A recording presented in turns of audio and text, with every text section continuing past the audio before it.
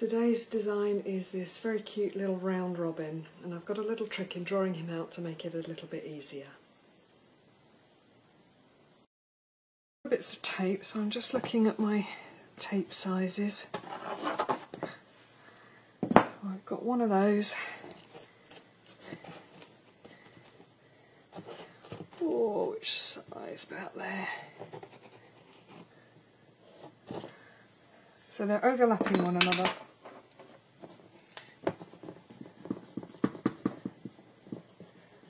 So we only need the overall outline shape.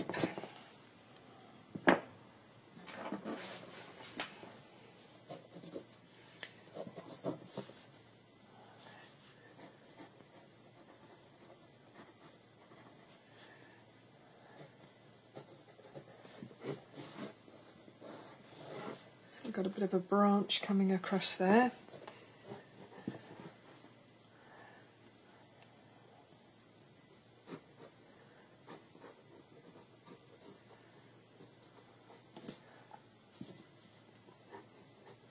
Now these are not supposed to be beautiful portraits of these animals, these are stylised Christmas cards.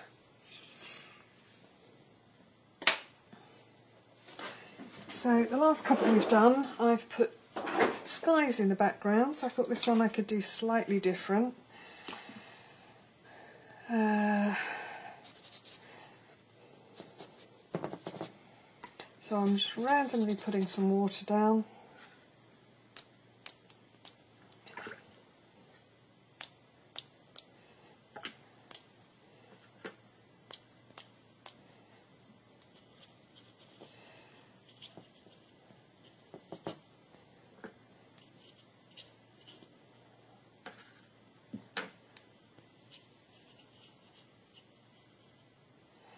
So, starting particularly where I know this is going to be a lighter bit on the front here. But I'm not worried about bits that come in.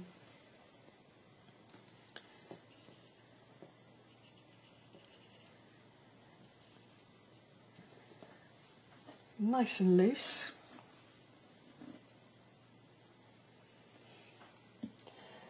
So I need to make up a brown. So a brown for me is the three colours, the rose, the lemon and the ultramarine. So if you make an orange first and then add a blue into it, you get this nice brown. And if you want it to be a nice rich brown, just add a little bit more of the orange and a bit less of the blue. So I've got this nice brown, and I'm going to be adding into this. But we get this nice, lovely looseness about this, and these don't take, as you can see, don't take very long at all. So I'm going to pick up a grey. I've got a grey that I've had made up called the Only Shade of Grey. But a Payne's grey or a neutral tint or something like that would be great.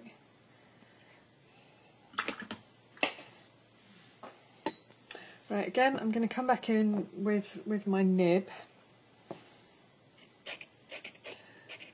I'm scratching into it with the nib.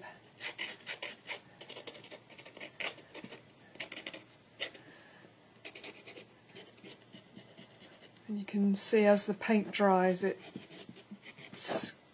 settles into those scratches. If you don't have a nib like this, you can use a bamboo stick or one of Sharon's wonderful porcupine quills.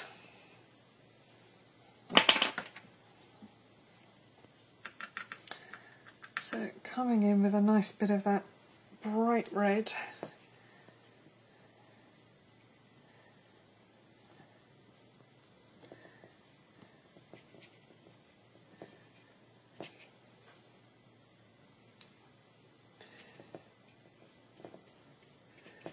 Beautiful bright red, and then I'm going to come in with the rose, so it's a slightly warmer colour.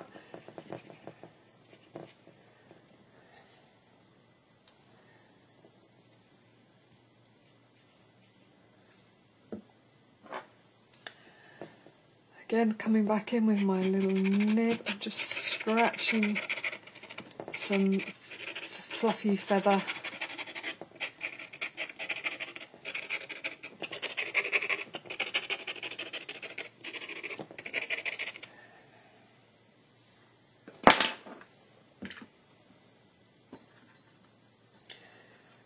And then I'm picking up my SAA silver,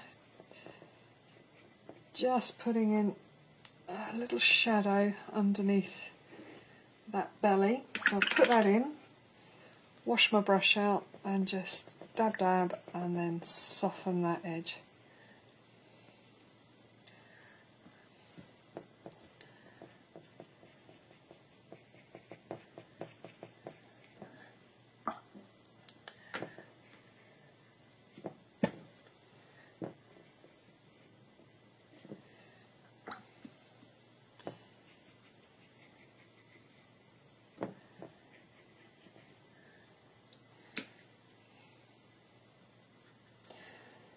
So I'm coming back in now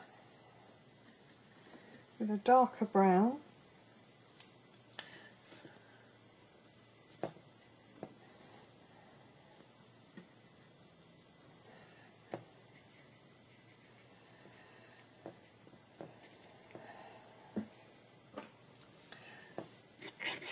Scratching that in.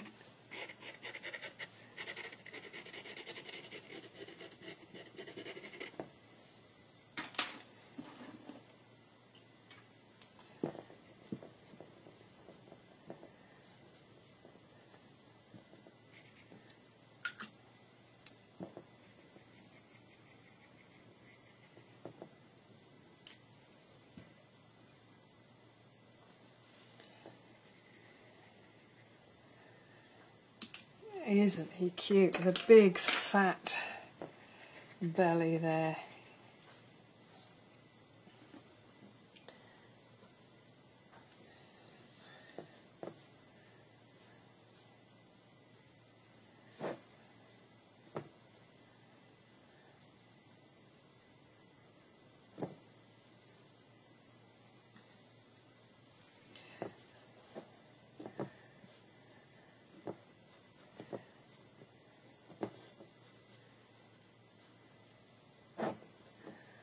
So we've got a little stick for him to sit on.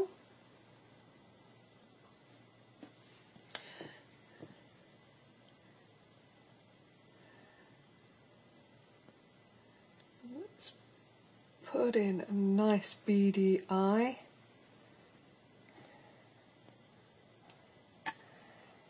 And again, I'm just using this dark grey.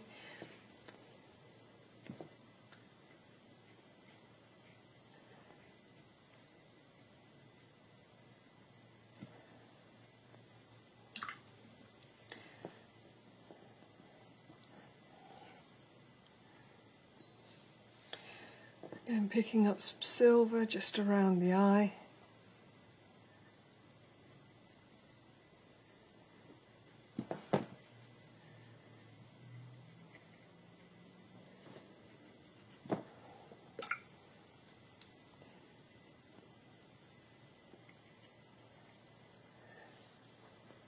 I think he's rather cute, don't you?